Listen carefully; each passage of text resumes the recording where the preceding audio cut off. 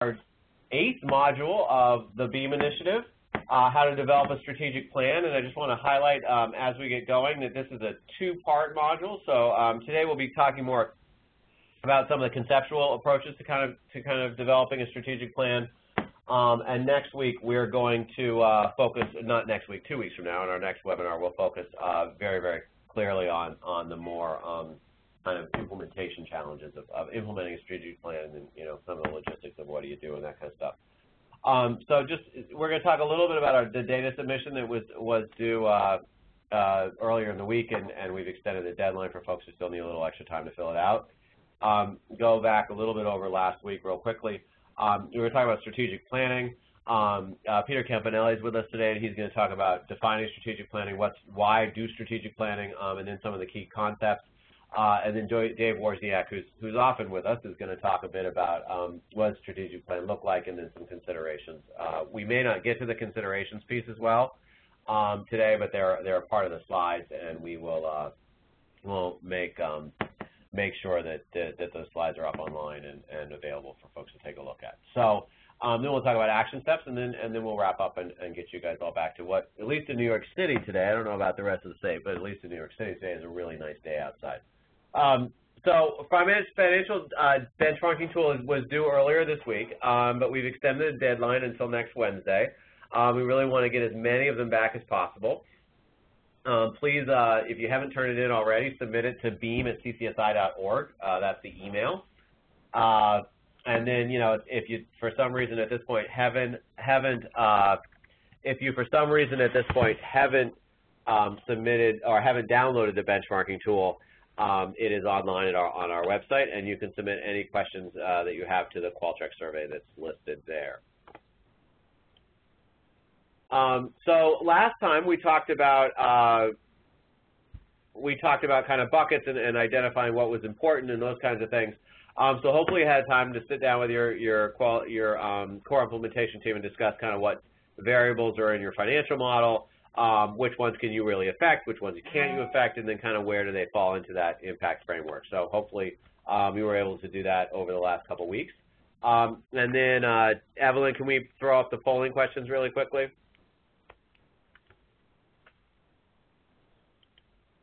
Oh, great. So we have 3 polling questions. Some are usually the same. Did you log in as yourself or as a core team? Who's on the line in terms of clinic, you know, finance staff, clinic leadership, executive leadership, clinicians, or professional staff? And then at what level have you been involved in a strategic planning process before? So we just want to kind of get a sense of kind of where you're at as part of strategic planning processes in the past. You know, either at a program level, at an agency level, involved at a governance level involving your board, or you've never been involved in the strategic planning process. So, Ev, if you give people another 10 seconds or so to fill those out, and then close it down, and we'll see what the results are.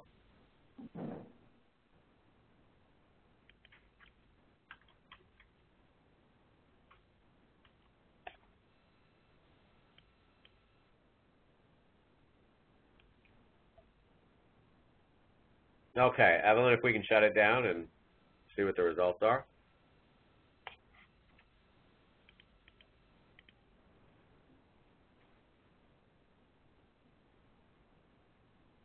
And as always, this process takes a little longer than one would reasonably think it should.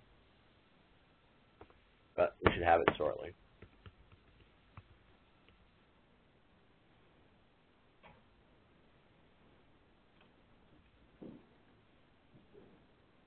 All right. Oh, okay, there we go. So the vast majority of folks are logged in by themselves. And then it looks to be pretty evenly split in terms of people who participated in the strategic planning process between, you know, program level or at an agency level. Fewer folks have participated with their board in this process, and then some folks hadn't participated at all. So thank you for your feedback. With that, I'm going to pass this on to Peter Campanelli, who's going to start talking us through strategic planning. And Justine, I'm passing you the slides to move them now. Okay, hi everybody. My name is Peter Campanelli, and I'm going to walk you through some of the stages and concepts involved in strategic planning this morning. As we go through them, if you have any questions, feel free to just chat in the chat box down below, and we'll try to answer your questions as we go along. Justine? Okay, defining strategic planning. It's a systematic process. It's very simple, and it gets focused on either a key question or a group of questions involving either a program or an organization. And as was said earlier, strategic planning can occur at a program, agency, or governance level, depending on whether you're focusing on a program or an entire agency. There are different types of planning. Strategic planning itself emphasizes an immediate volatile environment that's difficult to predict. And it's created for the purpose of immediate leadership for the organization and establishing a fundamental directional and overarching direction for the organization and or the program. It's different from long-range planning, which is an emphasis on the long-term future, when circumstances in the future are reliably predictable, not often the case in mental health services. Business planning, very different from business planning in the sense that you're assessing the viability of a particular business in terms of opportunities and threats. And we'll see in a minute how those can be combined. And operational planning primarily affects the day-to-day implementation of strategic decisions and gets to be important when we arrive at a plan and we decide we're going to implement it.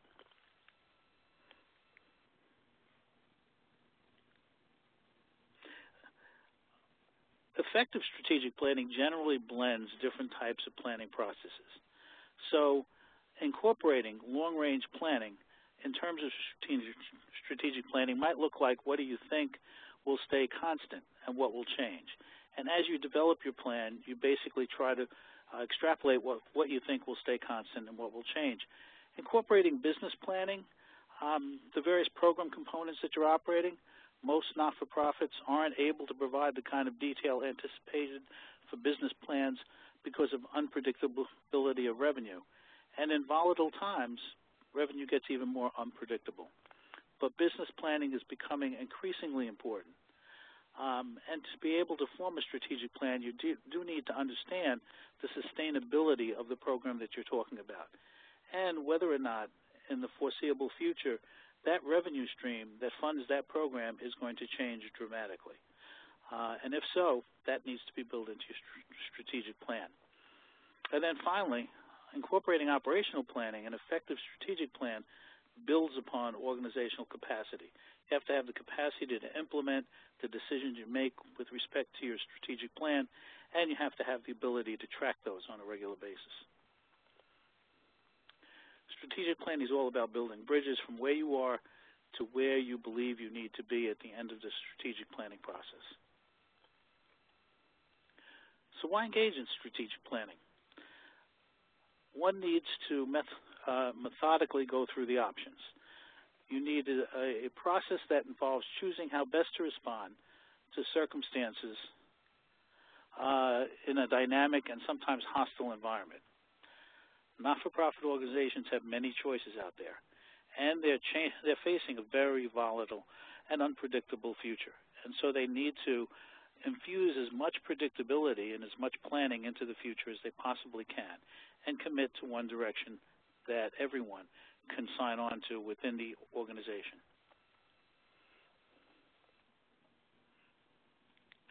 There are some guiding principles that you need to follow when you do strategic planning. You need to focus on the most important issues during the strategic planning process. What is critical for the success of your agency and or program? You need to be willing to question both the status quo and the sacred cows and examine every single option that's out there.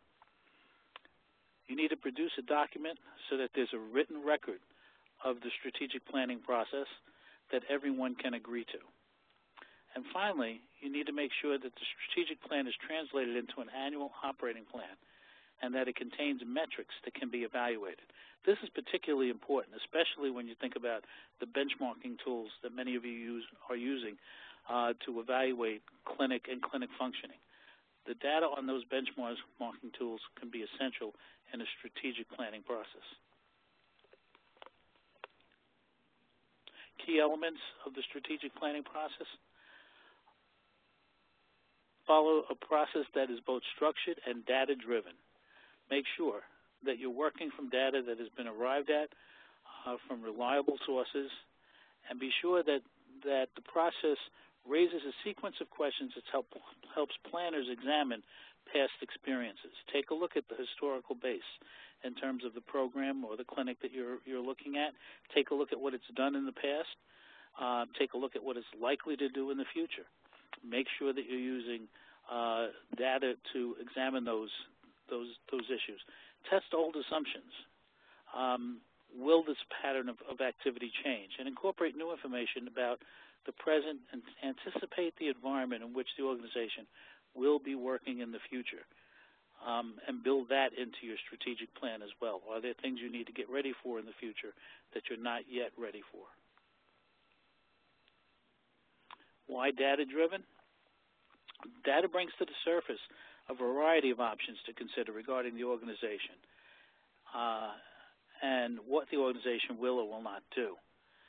It's important to incorporate implications of those choices at the financial, organizational, and cultural level. Too often, mental health services make decisions based entirely on their mission, and their mission hasn't been reevaluated in the face of new business environments that are constantly evolving out there. Results in making choices, some of which have significant trade-offs, need to be examined. And finally, hard choices are often not overly complex, but need to be considered from all angles. Peter, can you talk a little bit about that and how you, like, as an organization, go about making some of those hard choices and what data you should be looking at? Like, when how do you decide as an agency what data is the most important for you to look at? Well, I can tell you that there are two issues that drive changes in organizations, and that has to do with the clinical performance. Are clients getting the kinds of services that they need, and how do you know that? What kind of clinical outcome can you look at?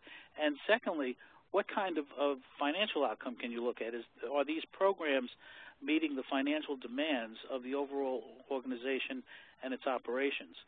And who is looking at that data gets to be as important as what they're looking at. You need to make sure, if you're at a program level, that you're getting significant decision makers in the organization in the room to examine both financial and clinical data so that you can make sound decisions about programs, continuation of programs, which would be one of the hard choices that need to be made in the future. Great. Thanks, Peter. Finally, strategic planning is a means to an end. It provides an explicit understanding of new positions, mission, and organizational values among staff. It provides a blueprint for action based on current information, milestones against which to monitor achievement, and information that can be used to market organization to the public in the future. In the future, market-driven strategies are going to be much more important in mental health services, and organizations will be competing with other organizations for marketplace position.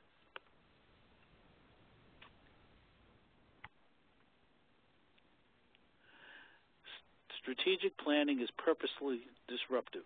If you get a bunch of people in a room and you're all there simply to maintain the status quo, then you're really not engaging in strategic planning. And you examine everything in that process, including the mission of the program and of the organization, and whether or not it makes sense in the current environment. Could you say, Peter, that if you're in a room doing strategic planning and everybody agrees and it's an easy and pleasant process the entire time, that you probably haven't done what you need to do? Yeah, I think you're probably doing something very wrong if that's the case. Okay. You need to get people in the room who will be willing to make hard choices, who are willing to question whether or not they're going in the right direction, who are willing to argue for a different direction. And if, in fact, you get everybody in the room agreeing, then you've probably got the wrong people in the room. Okay. Engaging stakeholders. Another group of people that you really need to talk to when you're engaging in strategic planning are stakeholders out there. Stakeholders include leadership within the organization, but they also include clients, funders, regulators, people in the surrounding community who will be affected by any change you make in the program that interacts with that community. Has to be an inclusive process, and there are different ways you can include those people. You can include them by telephone survey. You can include them by letter survey. You can include them by inviting them into the room for different aspects of the strategic planning process. The more outside thinking you get into the room as you go through this process, the better off you are.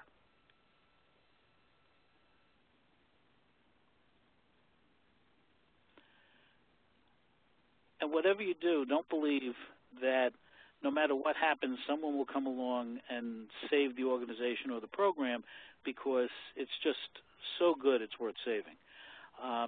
Particularly in the current environment. There are no bailouts that are out there, and so if you don't plan on being successful, you probably won't be successful, and a strategic plan is the best way to get you there.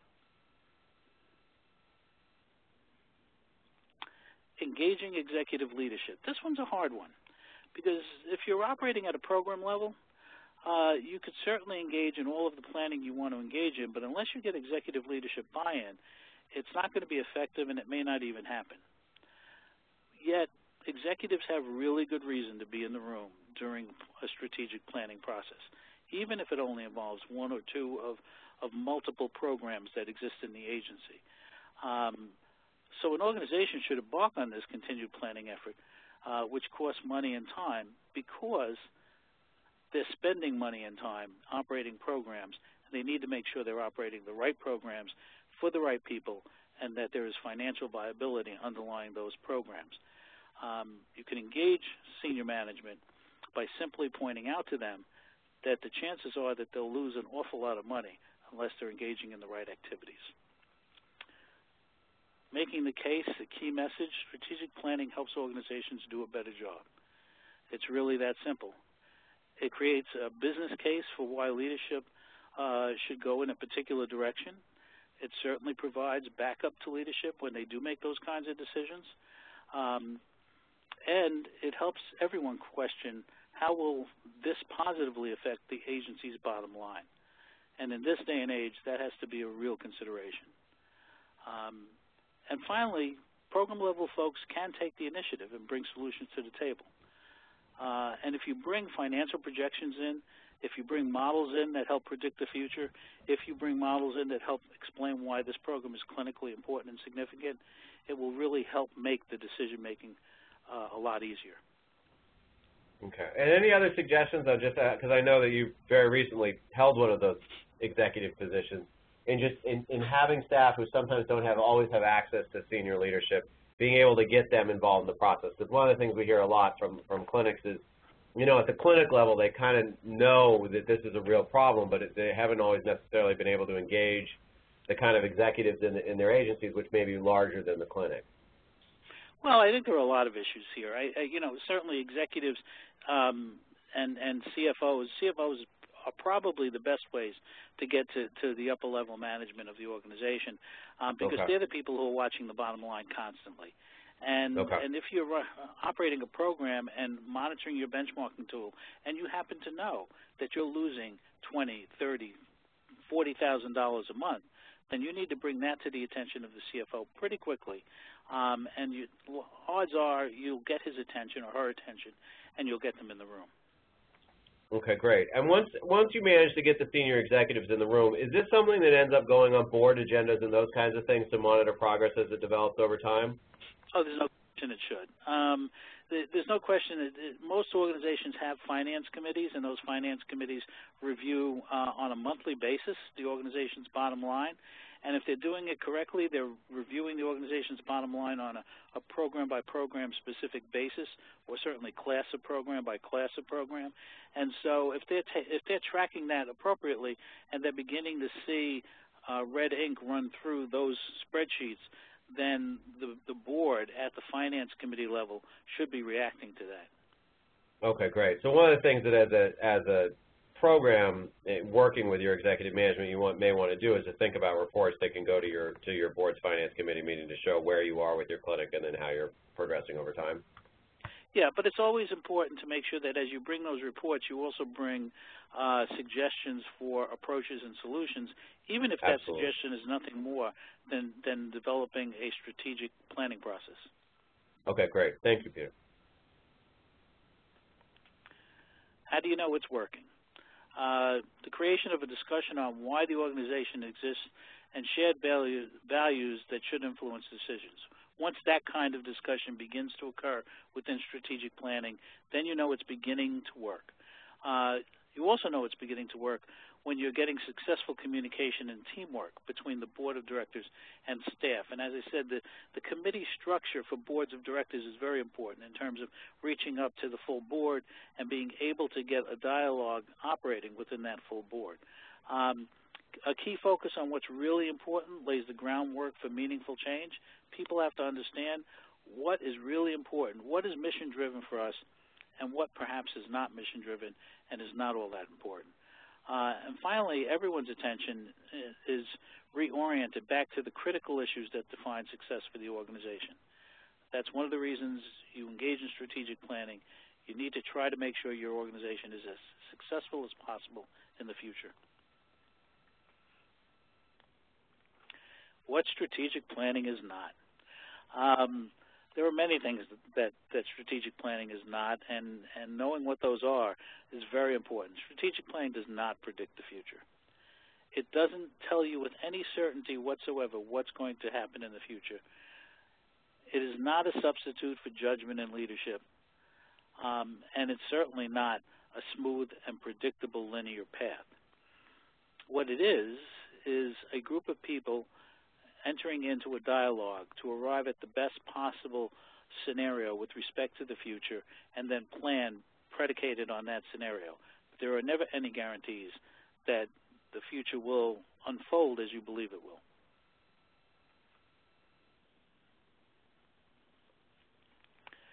So, summary of key concepts here. Strategic planning is intentional. It's an intentional response to current environment. Keep in mind you have threats and opportunities out there, and understanding the market competition is essential. For every threat, there is an opportunity. You need to find it. Systematic and data-driven.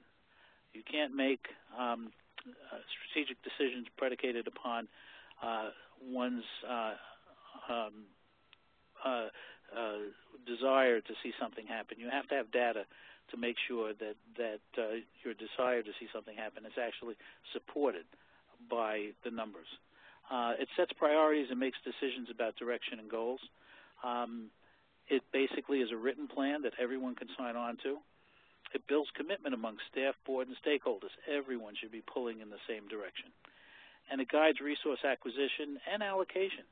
You're going to spend money in the future no matter what you do, but you want the organization of the spending and allocation of those resources to be in a direction that's consistent with what everyone believes should be happening on a strategic planning process. And strategic planning involves innovation, developing a strategy, and success.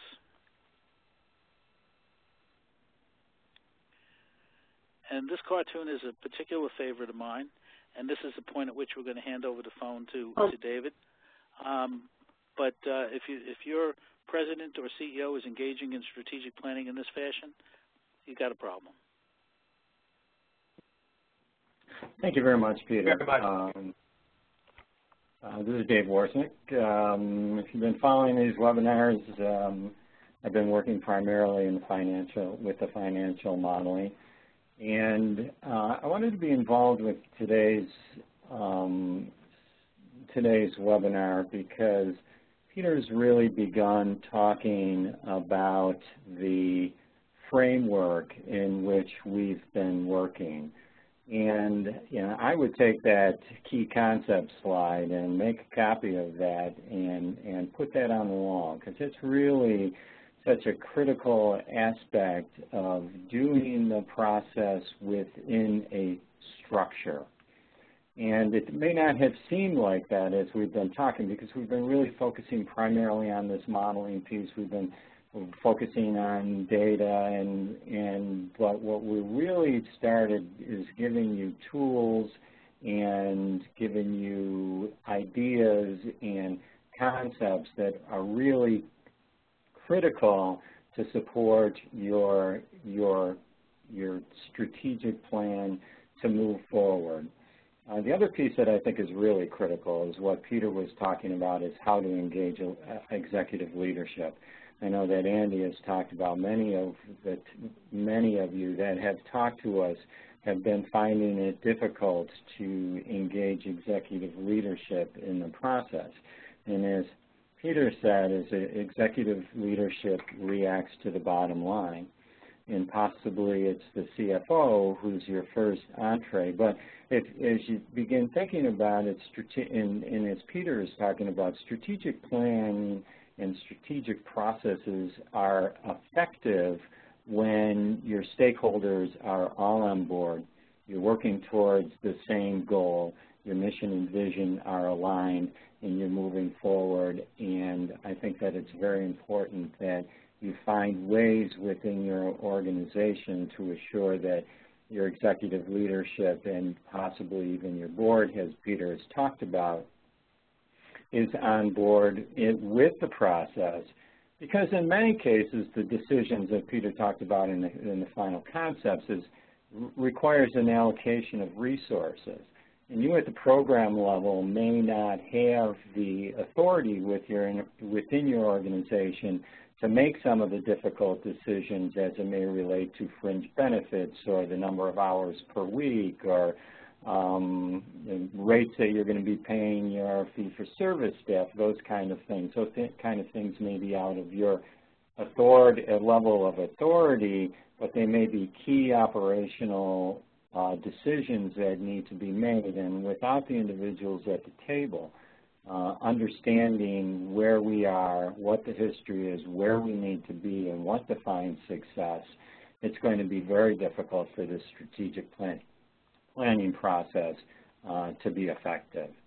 So what I'm going to do is spend a little bit of time here and talk a little bit about the strategic planning phases and try to tie those back a little bit to what we've been trying to do over the last 16 weeks or so to bring you to the point where you can create plans and implement them.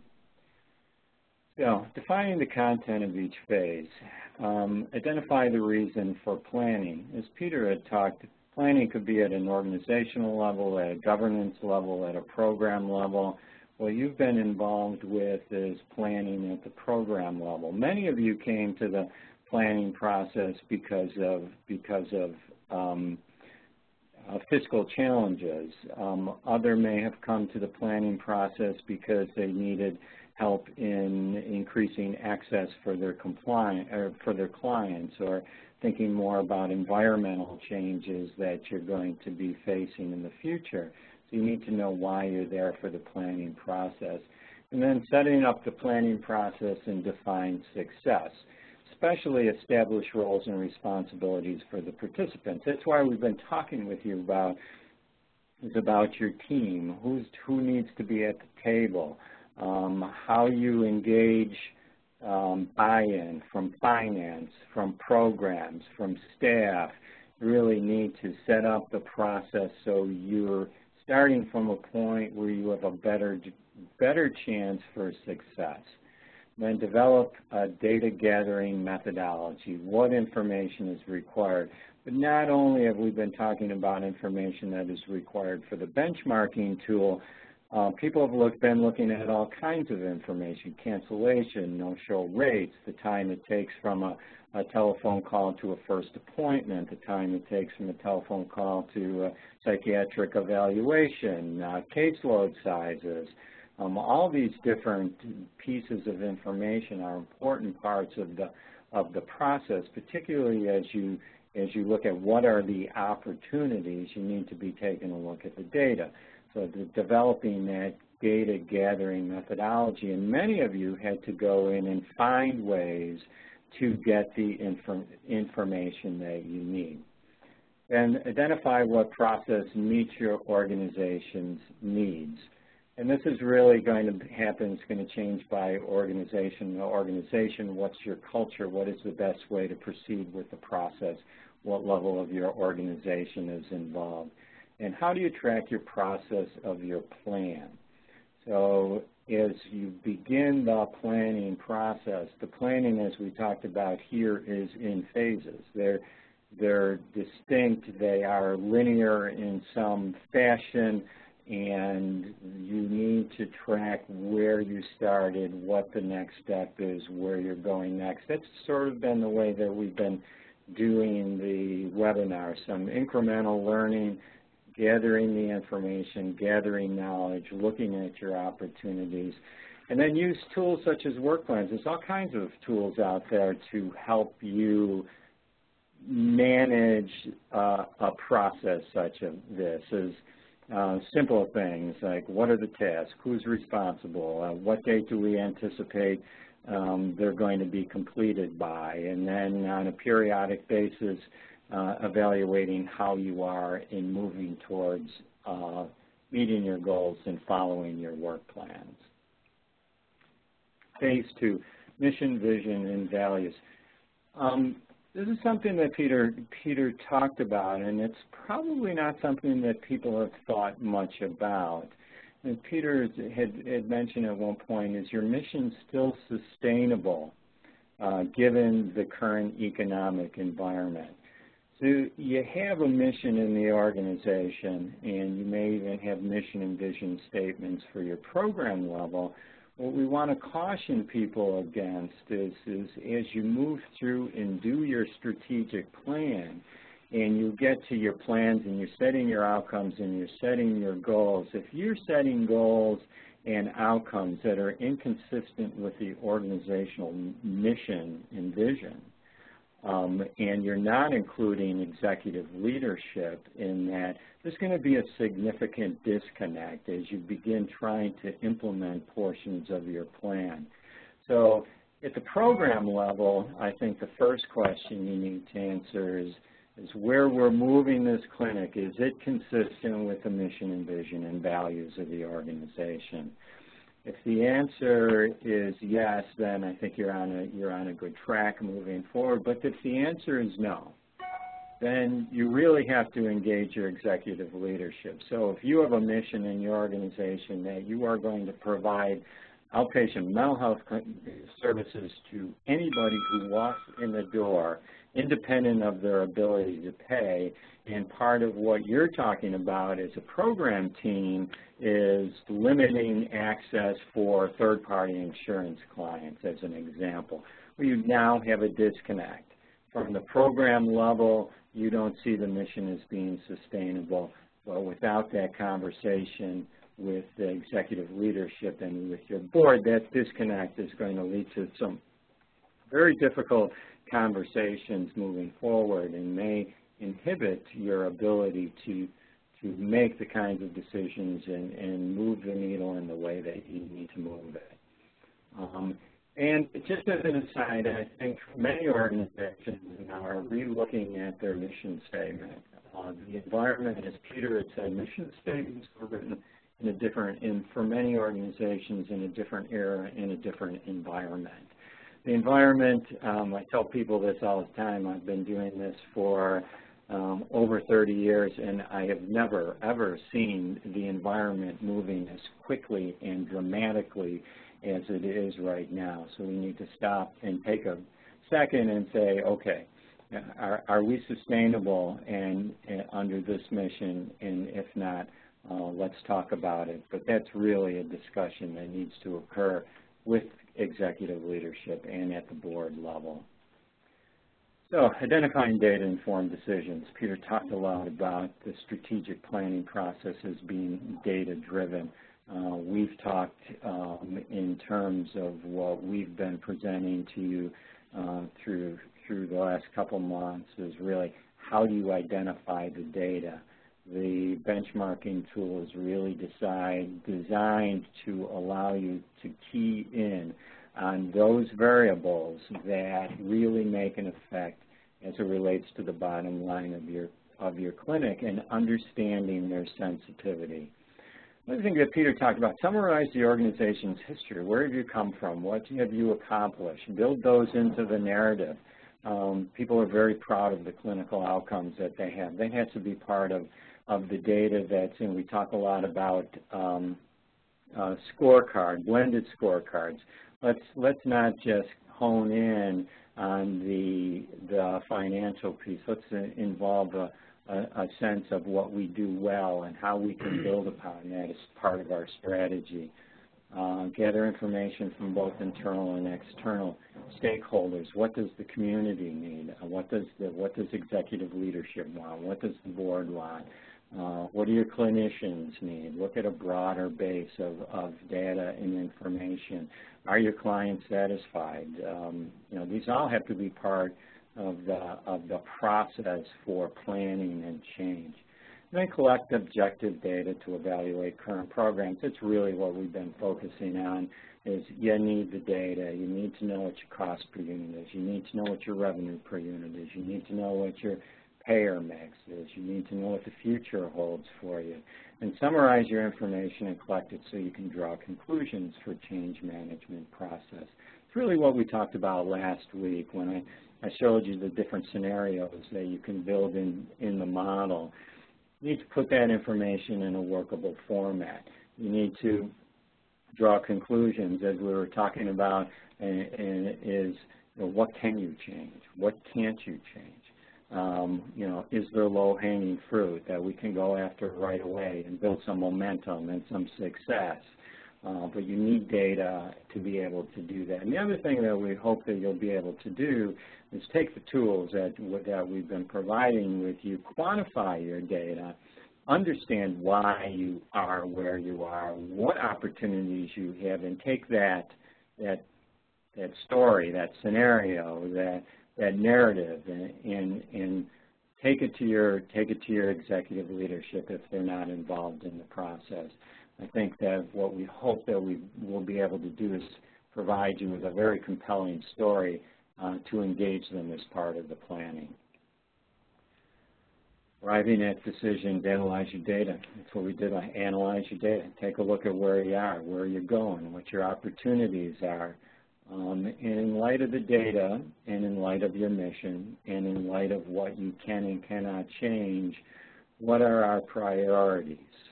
Where do we need to start? What is the sensitivity here in the tool? What do we really need to do?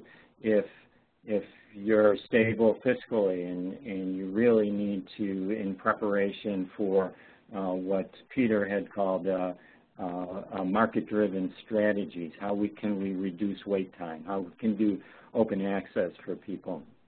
How can we build efficiencies into our operation? We need to ask those questions. What do we need to do? And then, assess your program performance and agree on strategies. It's really been what we talk about. Summarize your future program perspectives and agree on administrative, financial, and governance priorities. Again, we're talking engage your executive leadership, engage your financial leadership, and your governance priorities are your board priorities, and it ties back to your mission and your vision. So again, have the data, and as Peter said, have the solutions. As you begin to engage your executive leadership, it's okay to know where you are, but you really need to lay out where we can go, where we need to be. And as I showed yesterday, and although we talked about what can you change and what can't you change, you need to understand the effect that each of those variables are having. So if you have a very high percentage of fringe benefit and it's a strain on your cost structure, you need to know that. You need to talk with your executive leadership about that. It may not be something that you can change, but it may be something that organizationally your executive leadership might be willing to look at. And produce a plan. Create your goals and objectives. Our goal is to increase productivity by 5%, and we're going to have that done by September 30th. And so then what is the long-range financial projections against that? All right, we know that if we can start that today, we can have that done by September, then this will be what our bottom line will look at it like at the end of the year. But all things being equal, we'll project this out, we'll annualize it.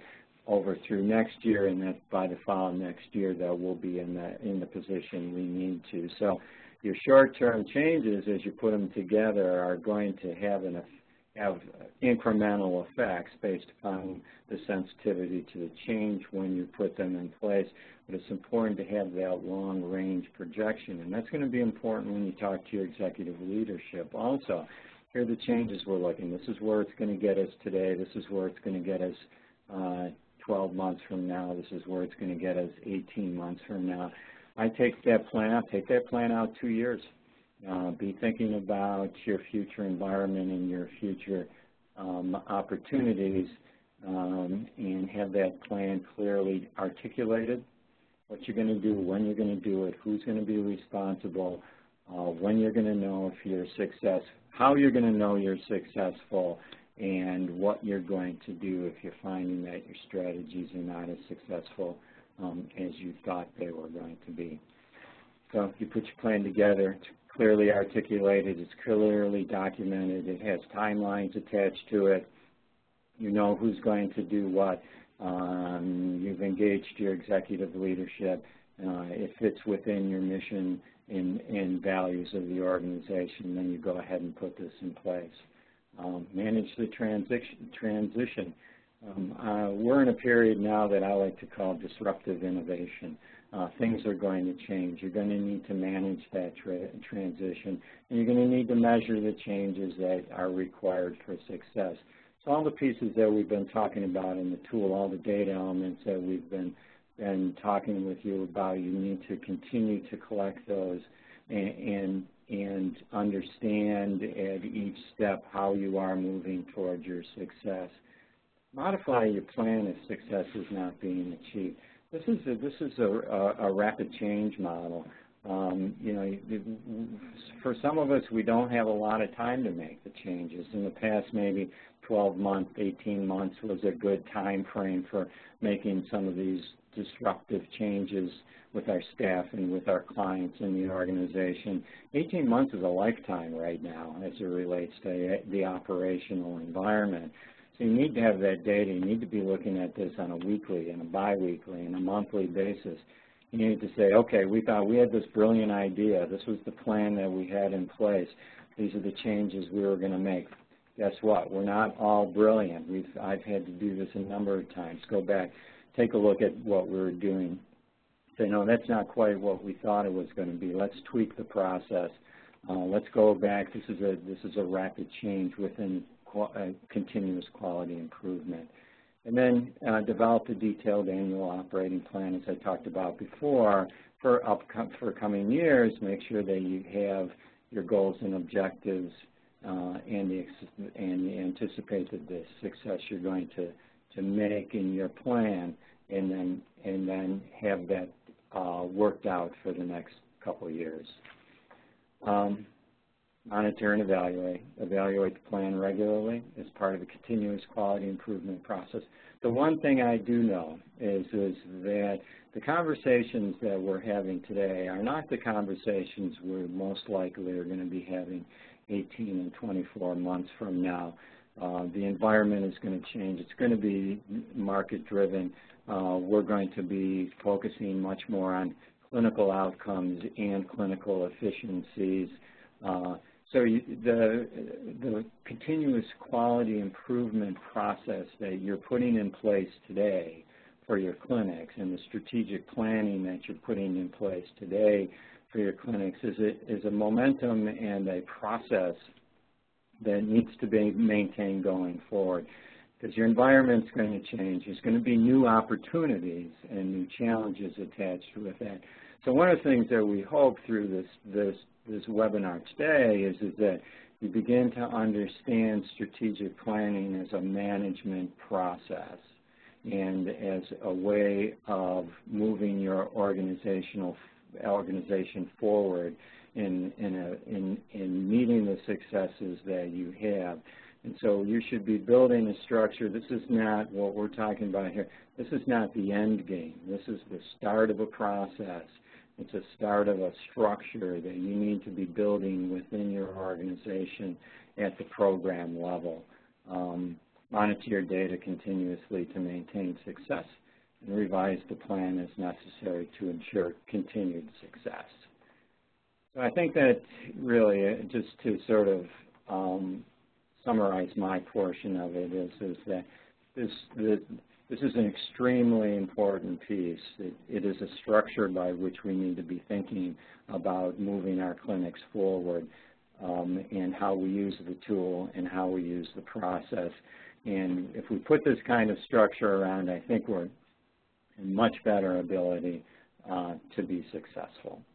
Now, as we talked about before, since we're running out of time, there are a number of additional considerations here in the PowerPoint. So I would really suggest that you go out on the CTAC website when this is posted and take a look and read those. And I'm going to pass this along to Andy, who is going to take us through the end of the presentation. Great. Thanks so much, Dave, and Peter as well. So we have a polling question real quick. I think we have 2 polling questions real quick. So if Ev, you can start those out. The first polling question is, do you think your CIT has the tools it needs to begin thinking about the strategic planning question, yes or no, or not sure? And the second polling question is, has your BEAM core implementation team been meeting on a regular basis to discuss these trainings? So if you just answer those real quick. Ev, I would give it like 30 seconds and then close it down.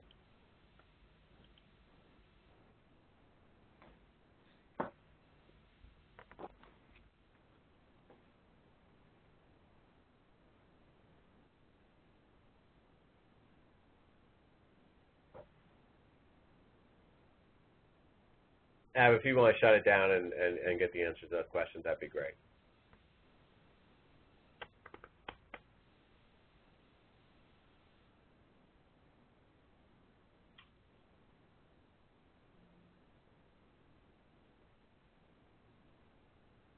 All right, answer should be popping up in a minute. All right, so most people, thanks to today, do have the information they need. No one said no, so that's very good. And then folks are in general meeting, every so often.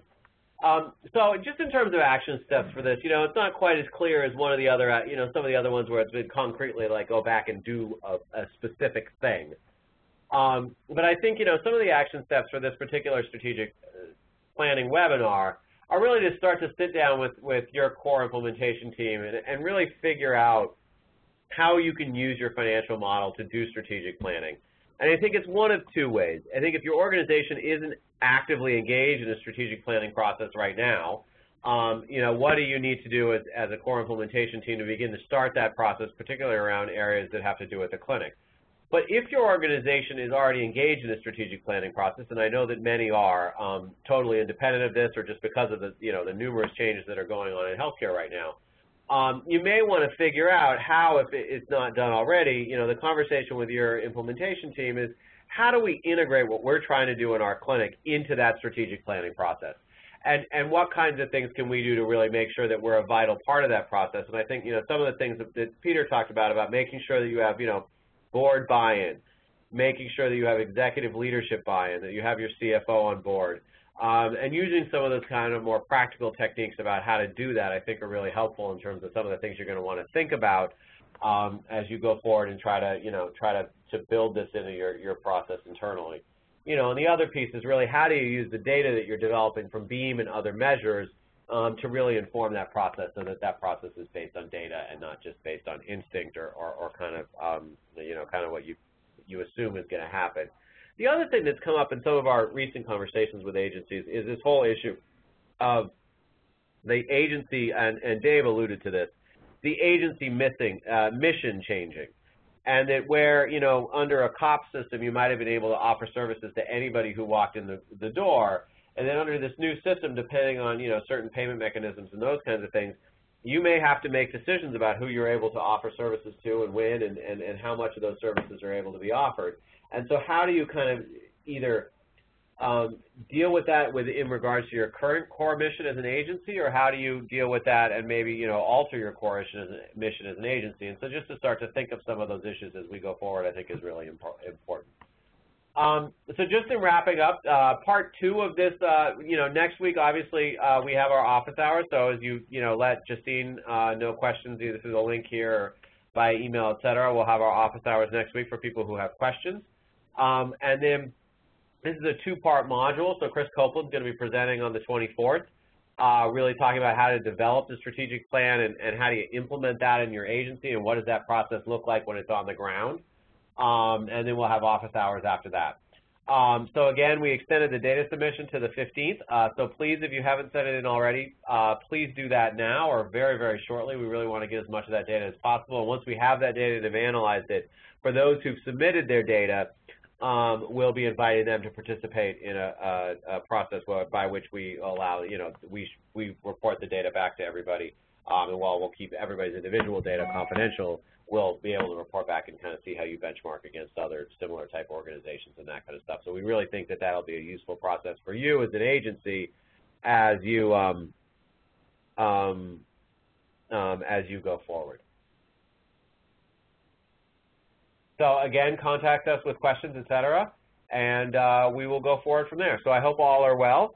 And we look forward to talking to you guys next week on the office hours and seeing you again in the new thing. And again, another reminder, if you haven't sent in your benchmarking tool, please do that. And I hope everybody enjoys what, at least right now outside, is a really nice day. So take care, everybody, and we look forward to speaking with all of you soon and having a wonderful weekend. Take care. Bye-bye.